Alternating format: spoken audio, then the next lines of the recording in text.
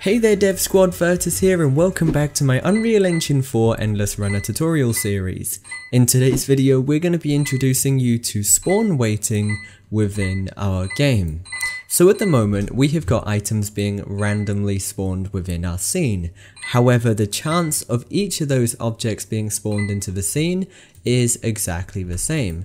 So the same chance of an obstacle being spawned is the same as a magnet.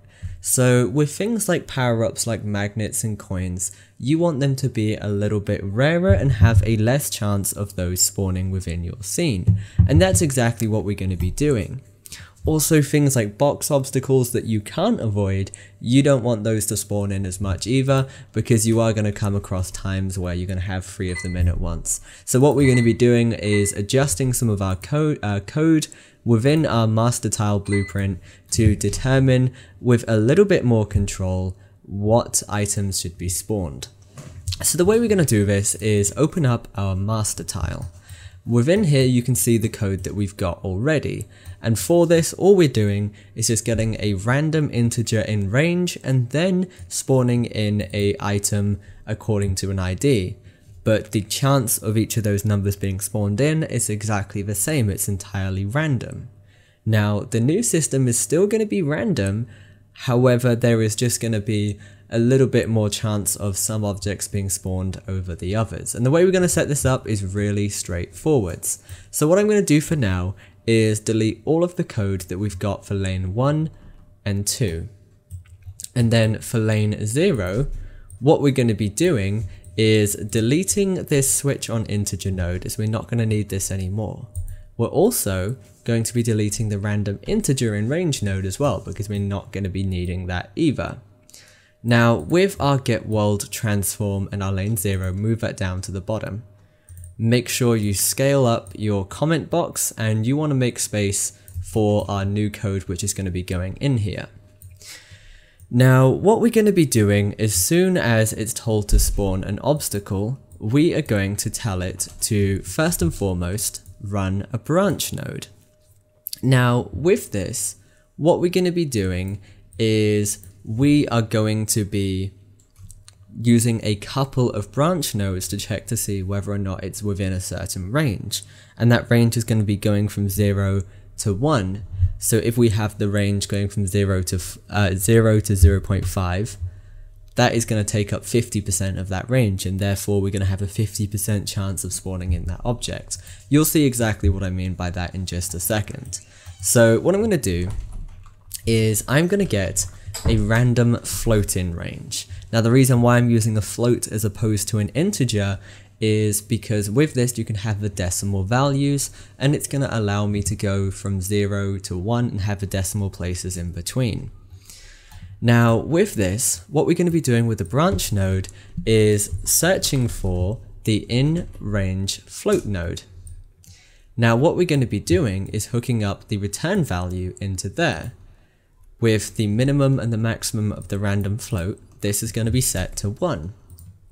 Now, for the first item, with the pipes, we want there to be a solid, let's say 40% chance of one of these spawning. We want this to be one of the more popular obstacles to spawn within the scene. The way we're going to do this is by going from 0 to 0.4. If that is true, with this random float in range, we're going to tell it to spawn in an obstacle for the pipe. If that is false, we are then going to tell this to do another branch. And then with this, what we're going to be doing is checking to see if that is within the range that we're looking for. So hook up your return value to your condition, your original random float in range to your value, and this time the next obstacle is the box. Now you don't want this to be too common because it is going to be something that can very quickly kill the player if there is 3 of them. So the range for this, what we're going to do is 0.4 to 0.5. So what you've actually got there is a 10% chance of this box being spawned.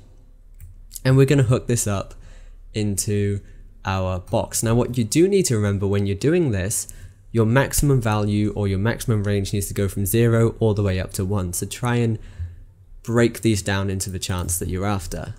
So if that's true, it's going to spawn the box. If it's false, what we're going to do is move this into another branch node, which is just simply going to have another float range in there. Value again is going to be our random float. And this one, if it is true, is going to be the coin pickup. Now, you want this to be relatively common, so what we're going to do is go from 0.5 to 0.9, so there's going to be a 40% chance of a coin spawning, and that is all good. And then lastly, we're going to have one more of these and one more branch node going out from the false into the execution pin here. Condition should be going into there. And then lastly, grab that value for the random float and hook it up in there. For the minimum and maximum, we are going to be using 0.9 to 1. So there you have got a 10% chance of our magnet spawning, and that is the whole range, so it doesn't matter too much if our false is not hooked up into anything. So just to reiterate here, exactly what we've done is when it's first told to fire off this spawn obstacles, what it's being told to do is check to see what this value is. Now it's going to be going from 0 to 1, and with this, for each of the ranges, we've used this to control the probability of something popping up. The larger the range, the more chance there's going to be of an item spawning, and you're going to be able to see this. So starting off with the first item, which is the obstacle, and you can match this with the condition and the return value, you can see we're going from 0.0 to 0.4, which is a 40% chance. Next up, you got the box, which is a 10% chance, 0.4 to 0.5. And then next up, the coin pickup, 0.5 to 0.9, which is a 40% chance. And lastly, the magnet, which is a 10% chance over here. If you want your magnet to be less common, what you can do is set the minimum on this to 0.95 and set your maximum on your coin to 0.95 as well. And that way you are going to be getting less magnets. Now, for actually spawning this onto the other lanes, this code is really reusable. So all we're going to be doing is just copying this code, moving it along, and just pasting it over twice, just like that, and lining it over. And then all we're going to be doing down here is making sure we've got lane 0 on the left. With the second lot of code, use lane 1 to get a reference and hook this into your target for your get world transform. They all plug into the same thing, so that's going to work. And then lastly, your lane 2, hook this up into your target. You're going to want to comment all of these.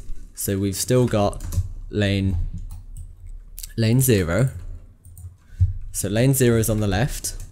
Lane 1. Drag that comment box so it fits the whole space, and just do the same thing for lane 3, or lane 2 rather. And then we are good to go. And all we need to do now is just join these up so they all work. And the way we're going to do this is by simply just joining them up to the branch. So from here, hook this up, this up, this up. So from all of these spawn nodes, just join them on to the next lane going into that first branch node. And then the same thing over here as well. On the lane 1, hook each and every one of these execution pins up to this branch. And what you do want to do is just try and keep your code as clean as possible, making sure it's very easy to read, very easy to understand, as it can quite easily turn into a big spaghetti mess when you got loads of code. But this looks pretty understandable to me. So let's go ahead and compile this, press play, and what we should see is a track which is a bit more like an endless runner. So there is more of the pipes being spawned, more of the coins being spawned, and these magnets, they are being spawned a lot less often. So that way you can go a long distance without them. You're not going to be picking lots and lots of them up. Now with this system, you guys are going to be able to control just how much of a chance of each of these objects there is to spawn, so you can play around with this. It is entirely up to you, but for now you do have a little bit more control over the random spawning of our objects. Anyway guys, that is pretty much everything for this video. I hope you have enjoyed it and you now have that extra control that I've talked about with spawning your objects. But for now guys, that is pretty much everything for this video.